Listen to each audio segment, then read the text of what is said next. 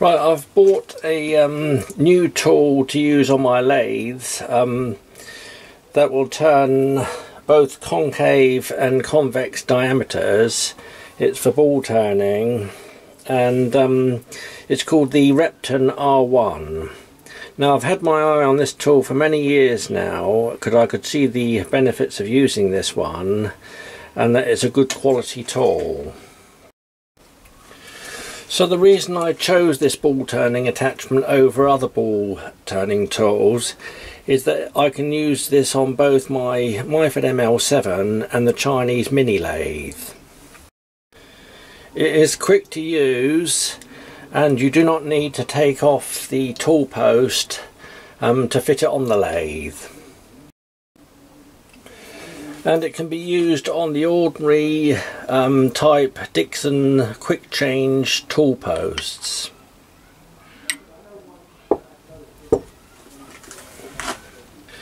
So it is quick and easy to set up, and also quick to change between this tool and other tools.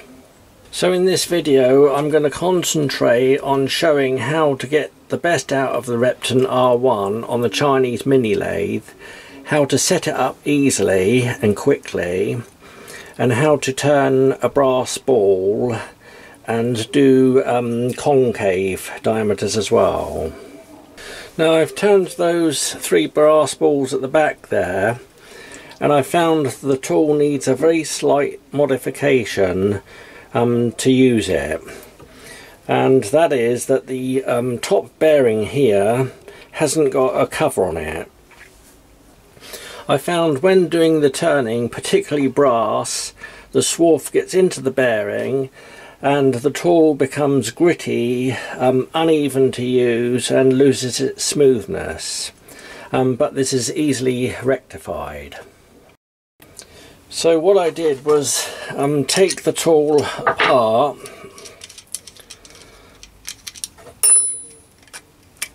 like that, and you can see the top bearing there, the tapered roller bearing sits in the top like that, and you can see that there is open to swarf. And at first I just put a O-ring on there, just stretched an O-ring over the bearing like that, and used a fibre washer which is 45 millimeter in diameter and 24 millimeter in the bore there, and that one just fitted over the top like that, and it worked perfectly adequately to keep all the swarf out. You can basically make a cover out of anything, a piece of card or whatever, cut to size, and as long as it's below the surface of the face of the bearing at the top here.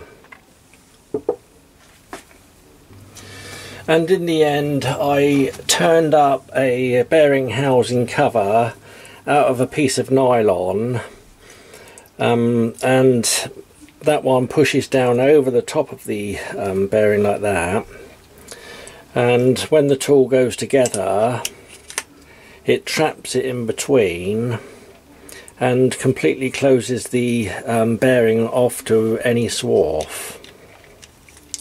So it's a quick and easy fix for this tool. And I found that there's reviews online, you can read reviews on Amazon on this tool and various other places, and there's people that criticise this bearing arrangement, saying that it's not good because there's a tapered roller bearing in the top and not one in the lower half, it just has the ordinary ball race here. But I've found that this arrangement here is perfectly adequate. The tool runs lovely and smooth, and any problems you get with it is only swarf or dirt getting into that top bearing. And it's a shame really, because people buy a tool like this, they don't know how the principles of ball turning works. They don't know how to use the tool properly, they have a quick go with it and don't get on with it, and then they give it a bad write-up, and it puts people off of buying what is a really fabulous tool. So the first thing you need for the Chinese mini lathe, or any other lathe really, to make ball turning cost effective and easy to do is some screwed mandrels, or just one screwed mandrel would be enough. It depends what thread size you would like. I have one in 1/8 BSP, one in 8mm and one in 6mm because I use these tools for other applications. And all this really is for is to allow you to put the work on the end here and give you clearance between the chuck and the actual tool as it swings round. And to save money on making these tools, I made them out of those weightlifting bars that I've shown in my other videos. So it's just ordinary mild steel. And close up they look like that. This is turned down obviously to go in the chuck of the mini lathe, so it's just under 19mm. I put an angle on there, I think it's about 12 degrees. The nail was already on there from the weightlifting bars, and then obviously the thread on the end there like that. And that is a nice mandrel to use for this tool. And I'll show these in use on the lathe in a minute, and you'll see by using these you save a lot of material. Now, I forgot to mention earlier that this Repton R1 ball turning attachment can actually turn 60mm convex diameters and 60mm concave diameters. So it's a nice size to be able to turn for a ball turning attachment. But to be able to achieve those diameters on the mini lathe, you wouldn't be able to do that with the ordinary tool post setup. And that is because the mini lathe is very limited on travel on the cross slide. So to be able to achieve large diameter turning with this tool, you need another tool to make it easy to use, and that is this tool here. You might have seen this in my other videos. All it is a MCO vise, machine vise, and it's been bolted squarely to a piece of 1/2 inch square mild steel bar. And I use it for many other applications on the mini lathe to be able to achieve enough movement on the cross slide to do many different jobs. So this one goes into the Dixon quick change tool holder, and when you wind the cross slide back and you haven't got enough room, you can actually slide this one back to achieve the amount of clearance you need and lock it in position on the tool holder. And I found that you definitely need one of these to be able to comfortably use the Repton R1 on the mini lathe. Unless of course you're only turning small diameter balls. So now I will show you how to use this setup on the Chinese mini lathe and how easy it is to set and use the Repton R1 ball turning attachment. So to turn a 30mm ball like this, you need to have a piece of bar which is 30mm in diameter, or turn a piece of bar to that size, and then part the bar off and face it off nice and square to 30mm. Then I drill 3/4 of the way through and drill and tap for the 1/8 BSP thread. So my mandrel with the 1/8 BSP thread goes into the jaws like that and locates on the shoulder, and then the blank piece of brass screws onto that nice and tight. Next I put the tool post vise on,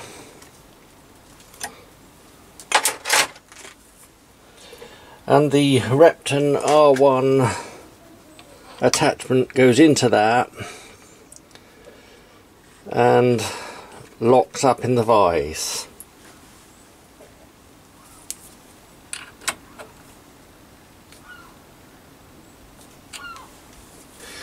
Next I check the tool centre height on the end of the bar, and when that's set correct on the tool post, I reverse the tool and loosen off the cutter side screws.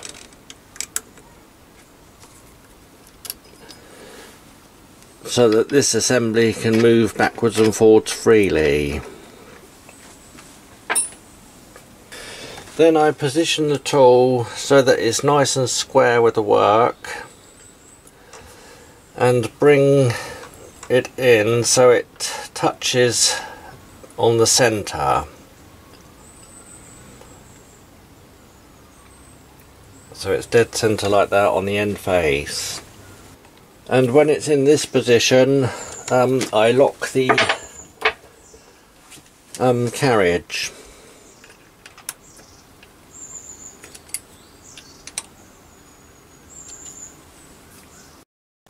So at this stage, this is dead square to the work.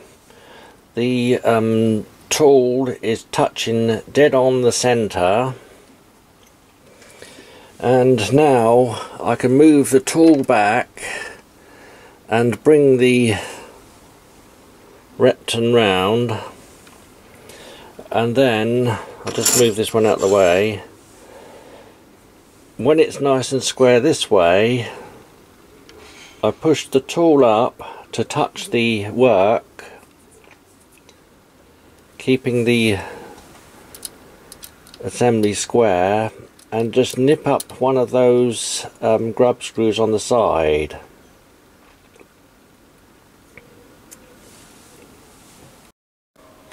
Then I unlock the carriage again, wind the tool back, or the carriage back, and then lock up the side screws.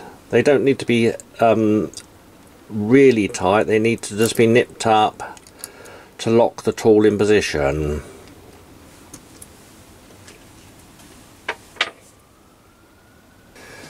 And then turn the tool back round so it's dead square that way, and wind in to touch the work.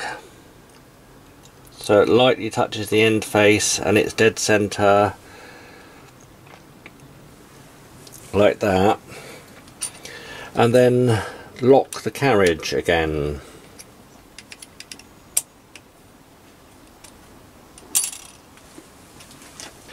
And then wind the cross slide out until the tool clears, and move it into the cutting position. And this is where it'll fail if you haven't got this tool post vise assembly, because you won't be able to wind it out far enough on the cross slide to clear when you bring the tool round. So having this tool post vise allows you to get the clearance, but also allows you to turn whatever radius size you like.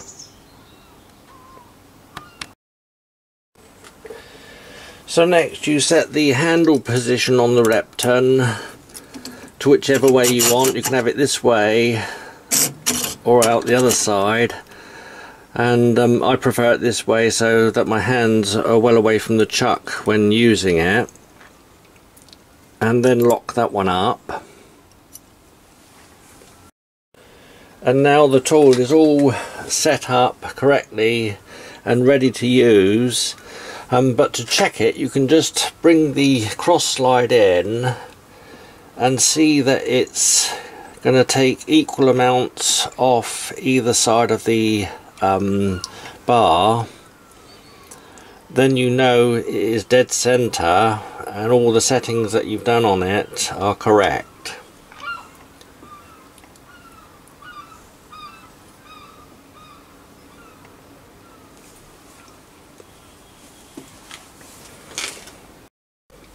And before I start machining the ball, I make sure that the cross slide is wound back far enough so that I don't come in first with a heavy cut.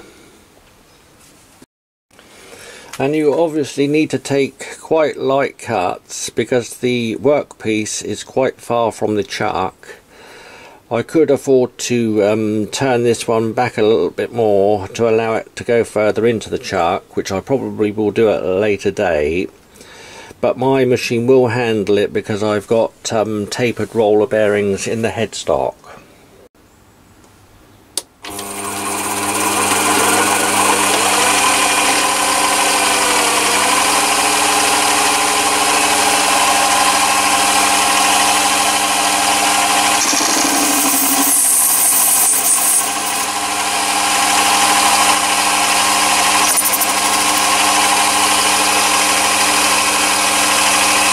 So you advance the cross slide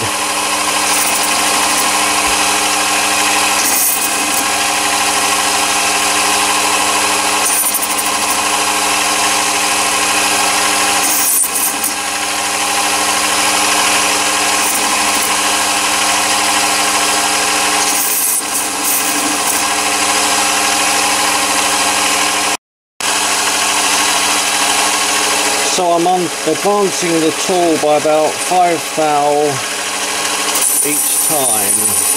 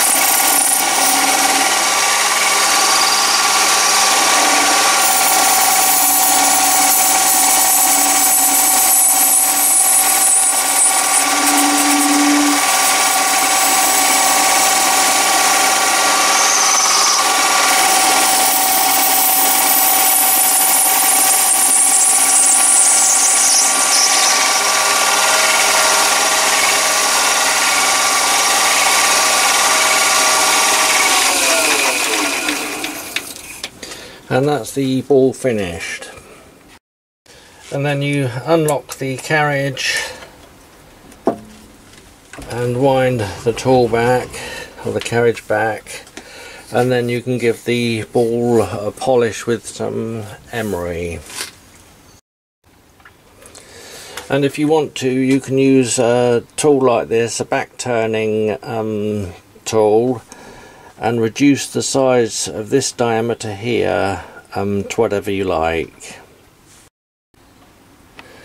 So whenever I'm polishing on a lathe, I always remove any cutting tools from the tool post.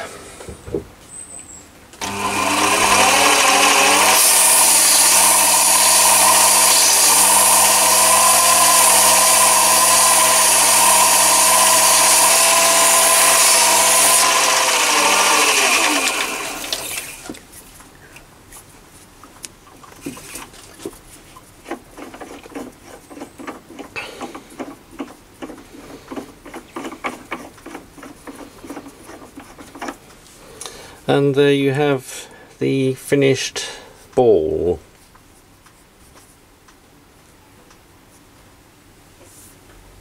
So now I'm going to set the tool to do concave turning.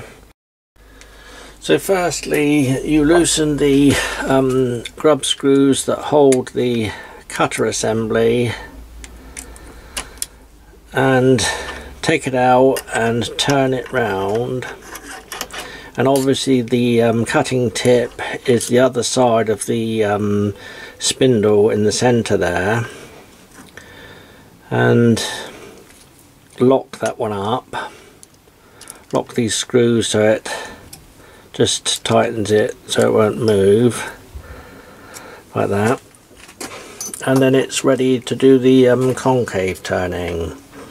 And what I do is I bring the carriage in, lock the carriage up again, and if you've seen my other videos, I also keep the compound slide locked on here as well whenever I'm using this ball turning attachment, and that makes everything nice and rigid to be able to use it.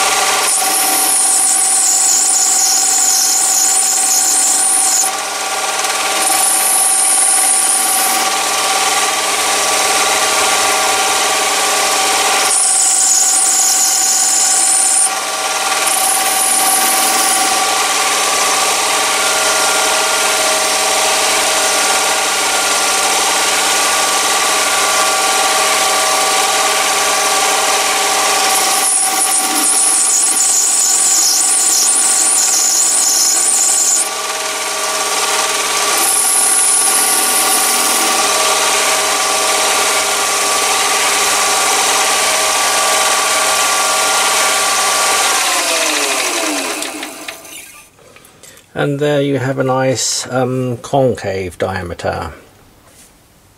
And don't forget, you can use the tool back round the other way again to round off the end of bar or put radiuses on the end of work. So it's a great versatile tool to use. And if you set it up like I've shown you here, you'll be able to achieve all the diameters that they specify in the instructions.